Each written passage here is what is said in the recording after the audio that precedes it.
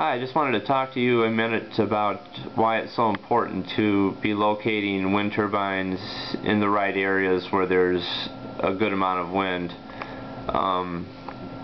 In Illinois, due to the amount of subsidies involved with the wind industry, there's a lot of projects that are going up in less than optimum locations. There's a lot of them that are going up in areas that are marginal to fair, which costs us all tax money as Americans, and it costs us all energy too. Let me just show you how much energy that costs us. This is the Suzlon 2 megawatt power curve for a 2 megawatt wind turbine.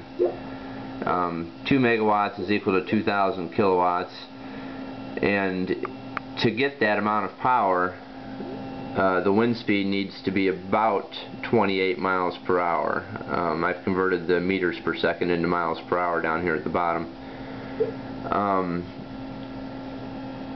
With wind speeds of 20 miles per hour, the power is cut in half to 1,000 kilowatts, and then it just goes down and down from there.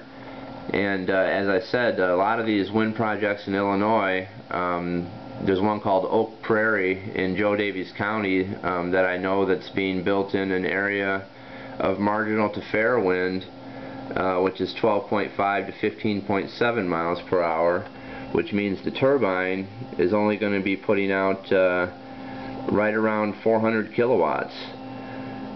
So that costs us all tax money as Americans and energy.